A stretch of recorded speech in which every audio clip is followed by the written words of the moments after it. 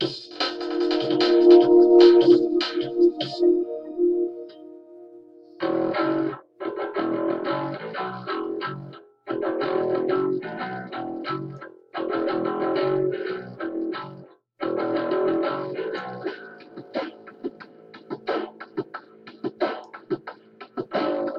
looks at me and goes, "Hey, do you think it's that new stuff you're taking?"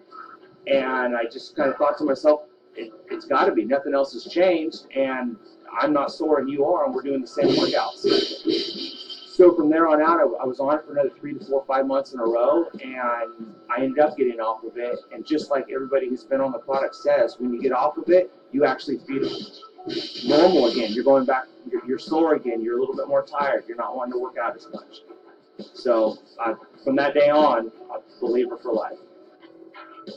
I felt I had a huge advantage a lot over some of the other females that were competing. You see them going through therapy. This is the first time I didn't need to go get massages. I didn't need to be taped up. I didn't need to be supplementing with painkillers, Biogenesis. I was competing pain-free with no joint pain and recuperating. I was ready for the next day of competition. With Biogenesis, the biggest thing I've noticed is muscle recovery. It's been amazing with the volumes and the amount of training and lifting and loading that I do to myself and gearing for any kind of competitions. So that's been the biggest thing that's helped.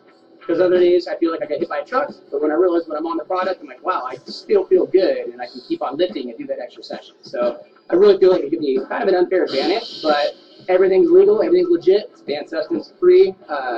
So yeah, I just feel like if you're not taking it, that's foolish and good for me.